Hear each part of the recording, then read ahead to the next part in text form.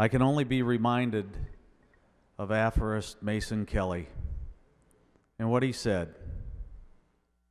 Innovation violates change. This bill is about reform, and reform is changed. It's about innovation.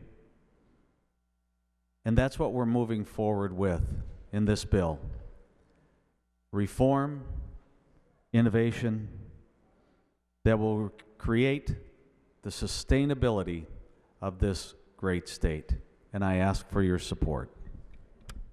When you leave here tonight and you see the janitors sweeping the floor so that it's all spiffed up for tomorrow so it looks good for the public, in the wintertime they plow our roads,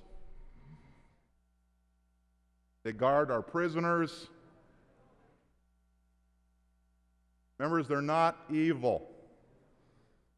And our goal as a state lawmaker should not be to see if we can drive their wages and benefits into the ground.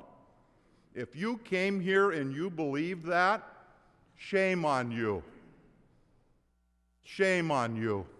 The pattern of growth in spending in HHS, and particularly healthcare, has been increasing at a pace that it is difficult to sustain, and I would argue that it is impossible to sustain.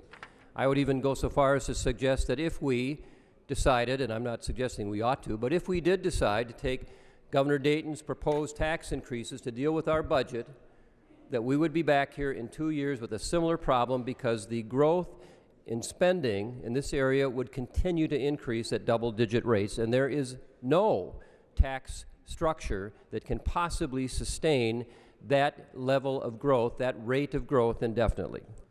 Part of this is recognizing, and it's in some of the budget proposals in this bill, that it is in the ability and the capacity of every citizen of this state, even if they are of lower income, to be able to manage, and they ought to be able to manage, have the freedom to manage and make decisions about their own health care. Minnesota is better than this bill, my friends.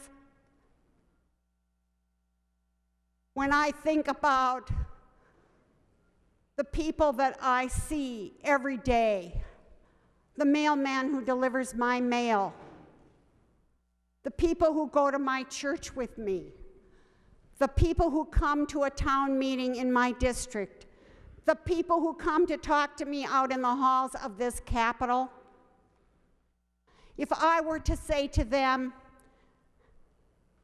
how about if we throw 140,000 of us off health insurance? How about if we tell 3,000 PCA recipients they're cut off, no more services?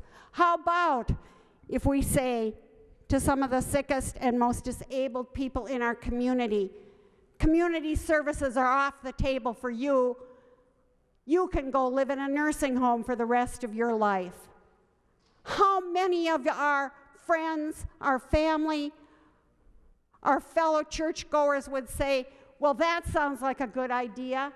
I think we should go for that plan. Only the most insensitive, cruel, and inhumane person in Minnesota would say that's a good plan.